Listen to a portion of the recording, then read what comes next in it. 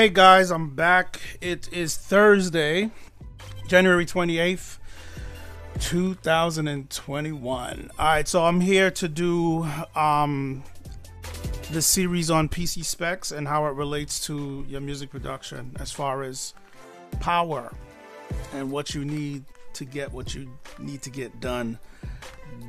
So this is for people who really don't know much about computers.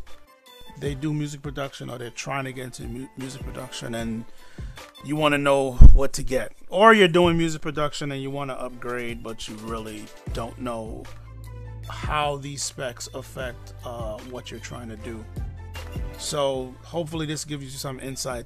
This is the second time I'm trying to do this stream. I just tried it, and for some reason after 15 minutes a couple of my streaming outlets just stopped streaming. So bear with me, guys, as I try to troubleshoot and figure out what's going on. But in the meantime, I'll just talk about my day. It's been a good day. It's been a busy day as usual, and just trying to get through it, right? I wasn't prepared to do this video today. That wasn't my goal when I woke up this morning, but I was like, hey, it's time to do this video. It's overdue. Just give me a second, guys. I'm just trying to check some things out. Okay, that's all good. Beautiful. So today I'm gonna be doing it in parts. So today we're gonna be dealing with the CPU. I think next time we're gonna be dealing with RAM and so on and so forth. It's probably about 4 to 5 parts to the series, so this is part 1. So let's jump right into it. So today we're dealing with the CPU. So the questions we have, I gotta stop doing that. How do I do that? Let's stop that for a minute.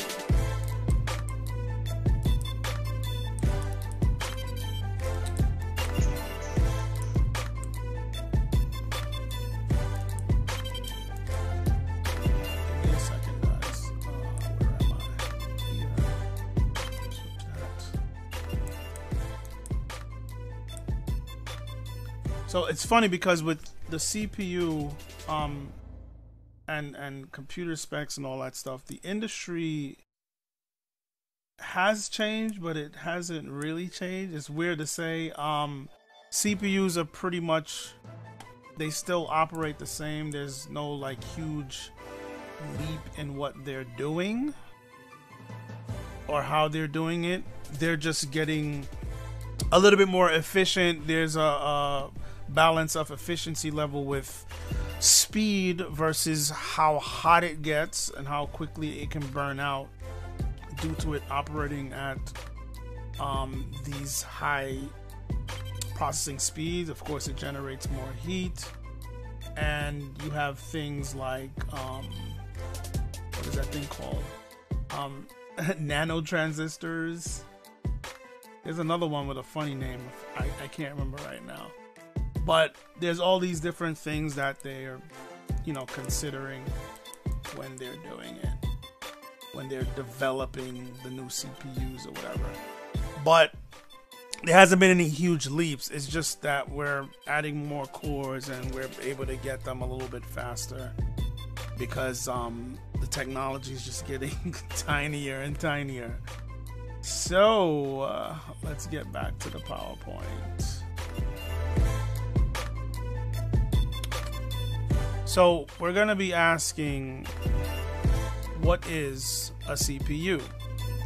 Why is it important? How it works, and what to look for when it's time to purchase one, or purchase a computer that you want to know what CPU is in it. So what is a CPU? The CPU is the brain of the PC, right?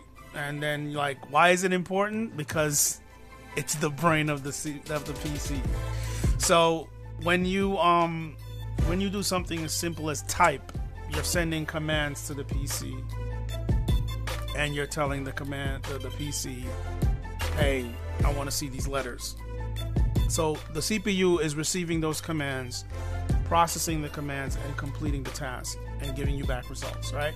So the next thing we have here is how does it work? So I just explained how it works. It receives commands and then it gives you results, therefore completing its tasks.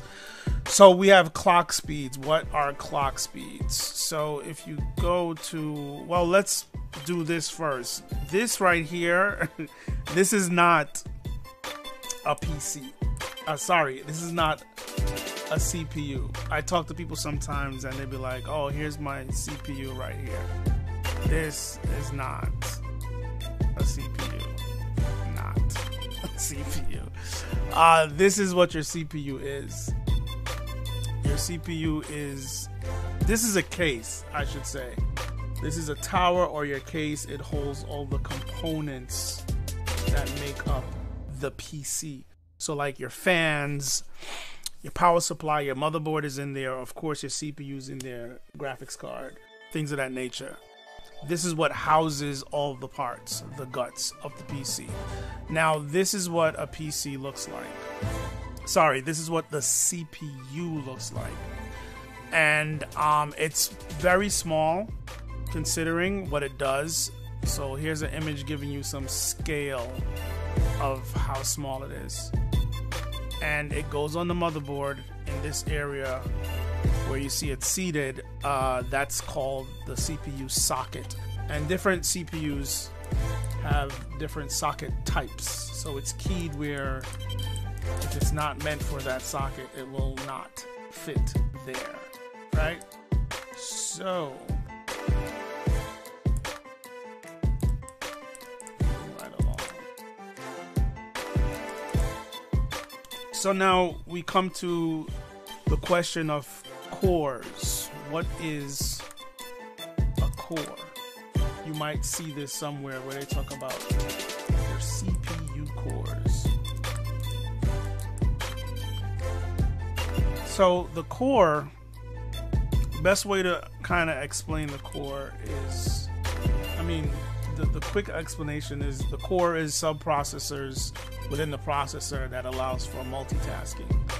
And when we talk about, let's talk about clock speed real quick. So clock speed, if you notice right here on this image, it says 3.5 GHz, which is 3.5 gigahertz. The clock speed is basically how fast your CPU executes commands. The higher the clock speed, the faster your CPU will be processing commands. So it'll make your CPU faster. So when we talk about cores now and clock speed, the clock speed that you see on your CPU pertains to each core. So if it's a 3.5 gigahertz CPU, each core is operating at that speed. So what the core is a sub processor within the processor. So the image that we're looking at is what it looks like inside the CPU. So if you ripped the cover off of this, that's what it looks like under there. So this has 8 cores. So these 8 cores can handle the tasks and process them. And because you have 8 cores, you can have potentially 8 different things going on, or even more than that. So now that moves us down to multi-threading. So what is multi-threading?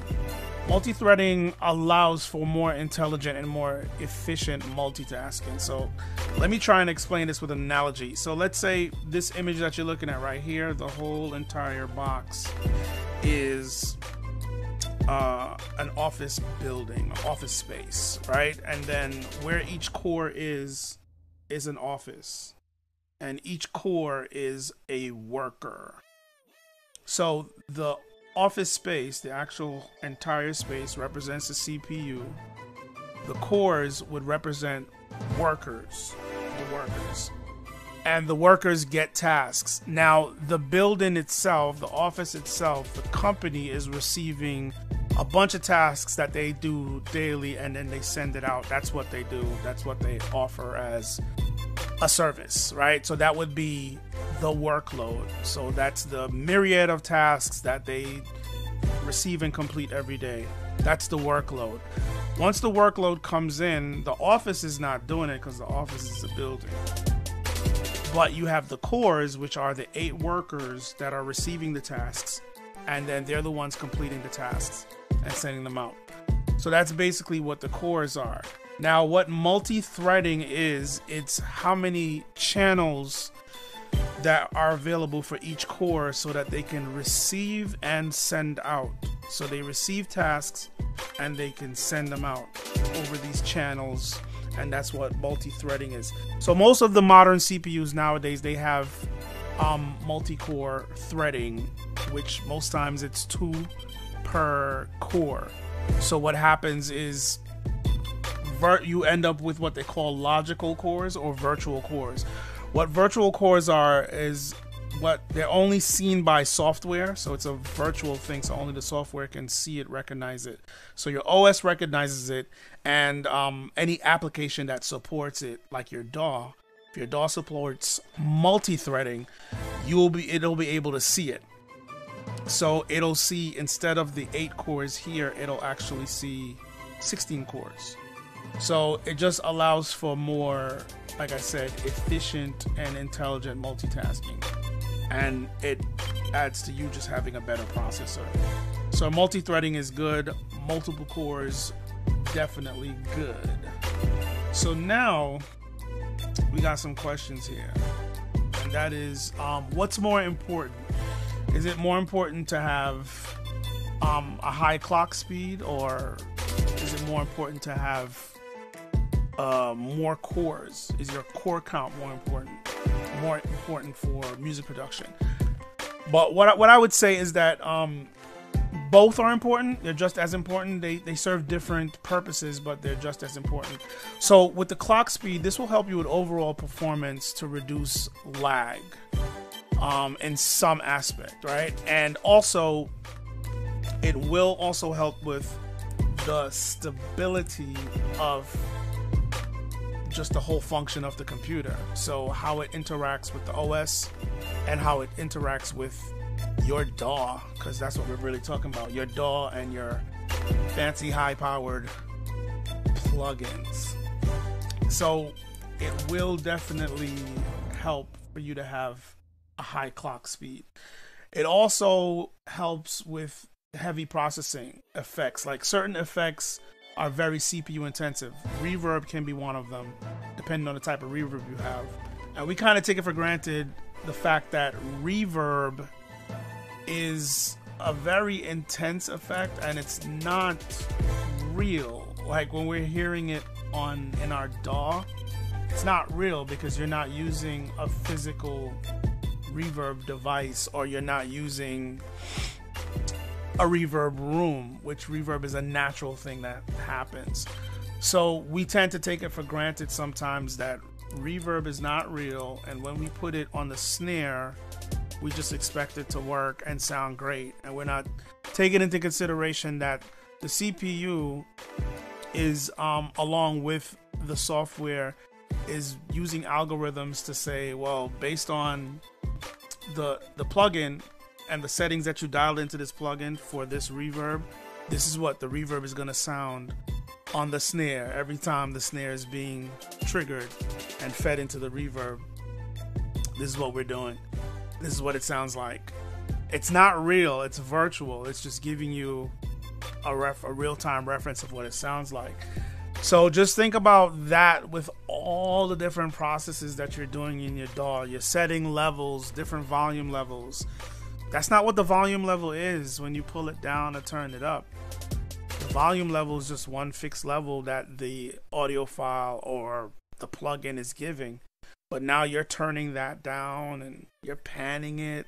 So the computer's like, okay, it's over here at this volume with reverb on it. Then you're EQing and you're filtering, and it's like, okay, based on what's going on, this is what this is supposed to sound like with these EQ settings. And then now you're compressing and you're side chaining and you got your sends and you're just routing everything everywhere. The CPU has to process all that and say, hey, okay, this is what this sounds like in real time. And we kind of take that for granted, that the CPU is doing all this work to let you hear something that's not real yet. It's not real until you render out something to a WAV file. Then it gives you the rendered representation of what you were doing.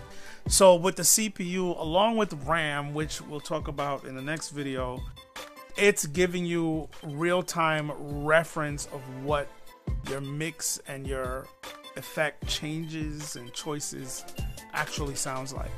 So you want to make sure that you have a decent processor that can handle that. So stability is very important, and when you're dealing with even synths, a lot of synths are very complicated. They have multiple oscillators making 3 different sounds, and then there's white noise being generated, which most times that's a sample, but still it's all happening in one thing. And then you start using LFOs to modulate and drive different parameters, so things are actively happening and changing. Then you have certain things that are symbiotically related, where you have a filter that's activated by the volume of this oscillator. So only when it triggers is when the filter starts sweeping. And there's more things constantly changing and happening in real time with the synth. Not to mention, the synths usually have like an effect rack, reverb, delay, phasers, distortion, EQs, filters, all this stuff. And it's all in one plugin, all in one synth. That's a lot of processing for the CPU. CPU is still processing stuff, dealing with the OS and all the processes going on in the background with that, and all the stuff you got going on in the DAW, the MIDI files, all the different audio files that you have going on, or your complex routing. So you want to make sure that you have a very, very stable processor. So that's where definitely the speed is important. So the recommendation, I think, is at least 2 gigs, a 2 gigahertz processor with the clock speed. But I would say definitely get higher if you can, go 3 and above, if you want something that's going to perform and not give you hitches and issues. So when it comes to now the core count, the core count will help, of course, with multitasking. You definitely want something with multi-threading support, because now that's going to give you even more stability and efficiency with your processor's functions and multitasking.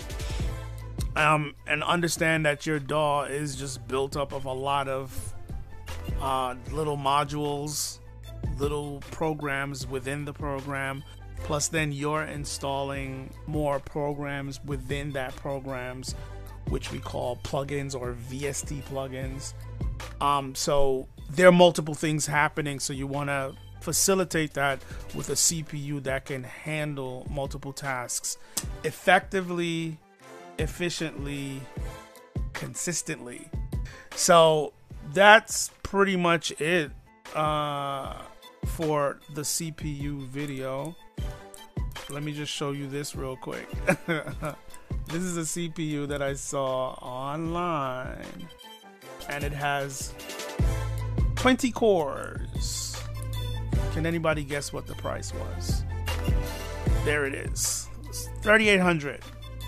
$3,875.29 for a 20-core CPU. And the clock speed is not even that fast. It's 2.2 gigahertz. But yeah, it can get really expensive.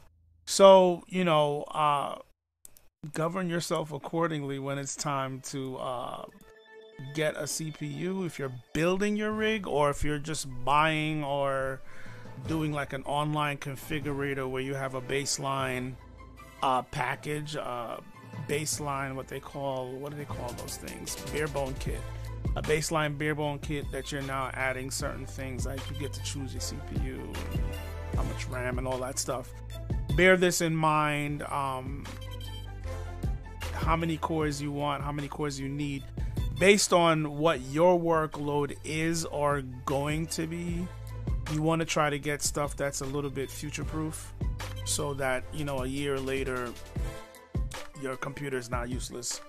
And just remember, the more powerful processors get, it pushes the developers of the software to do more with the software. And a lot of the stuff they already have is just that they're lacking the CPU power on the average user's computer. So once the CPUs get to a certain processing level, they're just now testing and releasing these new functionalities. Something like MPE support. MPE is very CPU intensive. If you know what MPE is, it's crazy when you think about what MPE is and that the DAW is doing that. That's a lot of intense processing. So you want to make sure that you stay up to date and try to get the best thing based on your budget if you're trying to stay competitive and utilize a lot of the cutting edge features that are out there in your DAW and in your software, in your plugins and stuff like that, along with the hardware. So that's pretty much it, guys. Hopefully that was helpful. I'm gonna come back with part 2. I don't know when. It'll definitely be by next week. It could be over the weekend. Doesn't matter. Just keep checking. But that's it. Tomorrow is Friday. I'll be doing Free App Friday. So check in for that. But that's it. Thanks for watching. And as always, you'll see me in the next video.